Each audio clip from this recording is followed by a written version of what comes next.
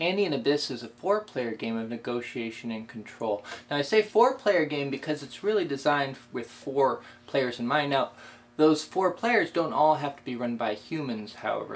It's designed in such a way so that each of the players can be automated, except for the government player. The government player must be played by a human, and that's because really it's a game of governance. It's a game of checks and balances between different sides, trying to negotiate with each other to get what they want. The game takes place in Colombia, beginning in the mid-1990s and extending into the current millennium. The four factions struggling for economic and political power are the government, who you can see is made up of a bunch of blue cubes, the FARC, who are peasants who would like wealth to be distributed more equally, the OC, who are funded by wealthy landowners who would like the FARC to stop kidnapping their people, and the drug cartels, who would very much like you to snort cocaine. Each of the factions plays differently, and none of them may obtain success on their own. The government faction is both blue and plays very differently from the other factions. They're a bunch of cubes. The government's very mighty. They can do things like fly around in airplanes and beat up on guerrillas.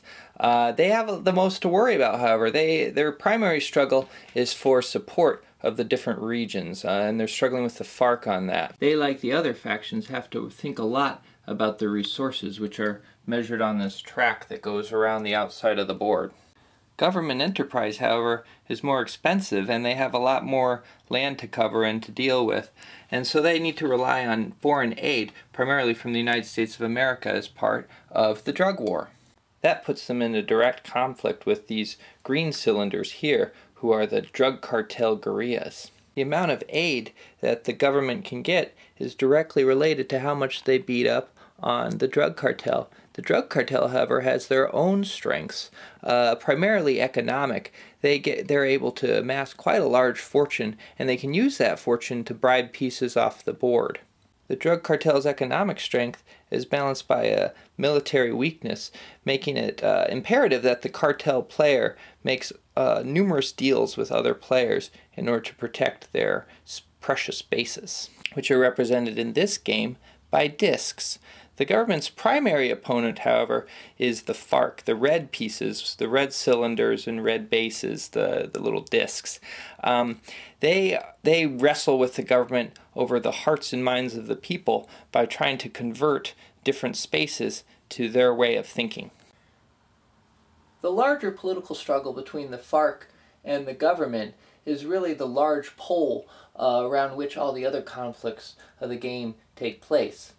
Perhaps fortunately for the government, they don't have to do it alone.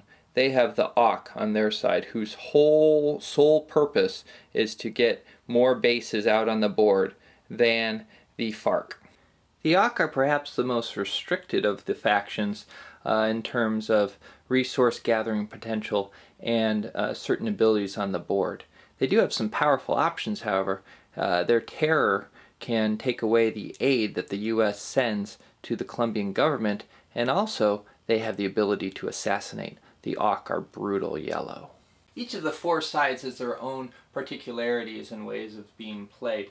The government, and less so the FARC, have a larger map presence, and so have to think about how best to use their ample forces, how broad to be and how focused to be, and how to deal with gaining resources and expending those resources in the best way possible.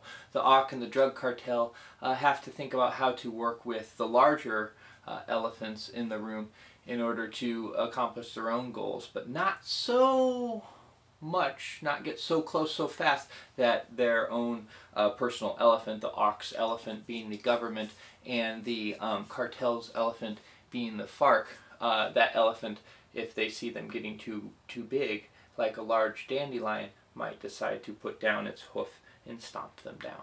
That's not the only way the game forces negotiation. So this is a rather interesting mechanism that I think perhaps will be one of the hallmarks of this game. So the game is played with cards, but the cards are not in anyone's hand. So how it'll go is you'll have a card played here, and that card will show the order of of preference. So this is the government. So the government would get first call on this card if they're eligible to play. If you're eligible, it generally means you didn't do an action on the last card. So you have a marker here, and that means you have the potential to do something. So it is that if you do something on one card, you can't do anything on the next card, and you can always see which card is up and which card is coming up. So if the government wanted to do something with Plan Meteoro, but also perhaps an event on here might be important, he could negotiate with any of the other players to do this event for them, and so they can also do Plan Meteoro, and then they'd probably have to pay money to the other player. Resources are readily transferable in this game, which I like. So if we look at the sequence of play here, we'll see that the first eligible faction, in this case it would be the government here, gets to do one of three things. They can either do an op and a special ability, which is sort of the bread and butter of the game. Ops are doing things, and special abilities are little bonus things that are oftentimes very helpful. They can execute an event, which is, nice. It has different special situational things. It's not something you want to do every time, and that can be tempting. I wouldn't recommend it. But here, this would be nice for the government. They get a permanent ability if they have the government capabilities symbol on there, and that's nice. If the other players got to do it, they'd get a permanent disadvantage to the government. Or they can do just an op without the special ability. Now, the reason you would want to choose this one, not waive your right to do the special ability, is that makes it so the other person couldn't do the event. So in this case, if the government didn't want to waste their turn doing an event to get this ability, but they also didn't want to take the penalty, or this ability, sorry, they also didn't want to take this penalty, they could do the op only, and then the next player wouldn't have the option of doing the event, even though the government didn't take it. So the first, whatever the first person in a given card chooses to do, dictates what options the second player will get to do. Now the second player can also pass as well, which gets them a little bit of money. And that's the flow of play. A card turns up, whoever's eligible does it, two players will do it, the next card comes up, they turn up, and so on, and that keeps going. Players are doing ops and attacking each other and making deals and doing all sorts of things, and they're maybe committing terror, they're rallying troops, they're building bases until propaganda comes up. And then these people, whoever gets to act on this card right before propaganda gets a sort of advantage, I think, because propaganda is when all the bookkeeping, scoring, and all that good stuff happens. And oftentimes I've seen the player who gets to act last, who gets to act on this card, will be the player that wins. Not necessarily, you got to set yourself up, but if all other things are equal, that might be the case. So propaganda, first you decide who wins, and then that's when the government and the FARC player get to adjust political control based on how many pieces they have on different places, on different spaces here. Players get extra money based on their bases. A bunch of other special things happen, like presidential elections and all that good stuff. And there's 4 of these cards hidden in the deck here, basically in different fourths of the deck. It's randomly in one place, kind of like the game Gumball Rally. And then when the last card comes up, if no one's won, then you determine victory based on a calculation.